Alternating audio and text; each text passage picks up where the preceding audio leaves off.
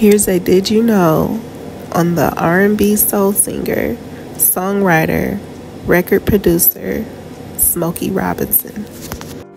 Did you know Smokey Robinson, real name is William Robinson? His uncle gave him the nickname Smokey. Did you know Smokey Robinson grew up in Detroit, Michigan, the same neighborhood as Diana Ross? Did you know Smokey Robinson was good friends with Aretha Franklin's brother at the age of 8? He used to stop by and visit her brother a lot, and he witnessed little Riri talented self on the piano at the age of 6, singing her heart out. Did you know Smokey Robinson used to work since he was 10 years old? He was just doing little odd jobs here and there. At the age 11, he formed his first band called the Chimes. Then they changed their name to the Matadors, then to the Miracles.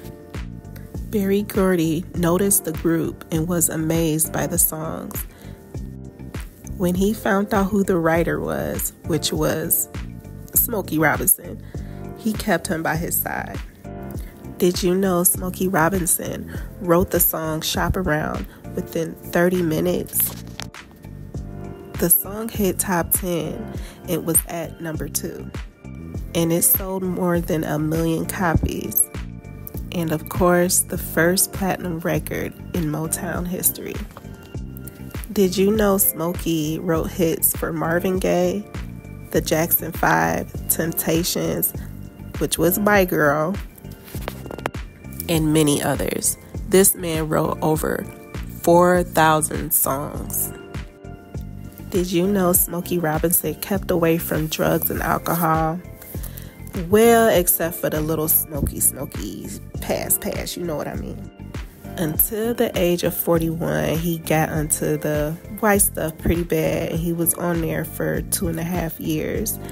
And he had gotten to like a real rude awakening, and he stopped touching it ever since. Did you know he was the founder and frontman of the pioneering of Motown? Oh yeah, don't forget he was a vice president too. Did you know Smokey Robinson wrote the song Who's Loving You? And you would have never guessed, because Michael Jackson tore up that song when he was a baby, and you would have... Who else would have sang that song better? He made that song his. And Smokey Robinson saying like, hey, I'm glad he took that song and made it shine, because I would have never made it the way he had sang it.